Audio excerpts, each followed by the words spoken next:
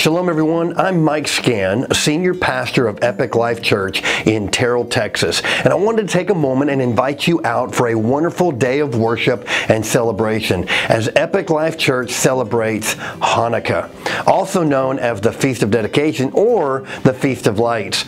After a 3-year struggle ending in 165 BC, the Second Temple was recaptured, restored, and rededicated. Hanukkah commemorates and celebrates the rededication of the temple and God's amazing deliverance.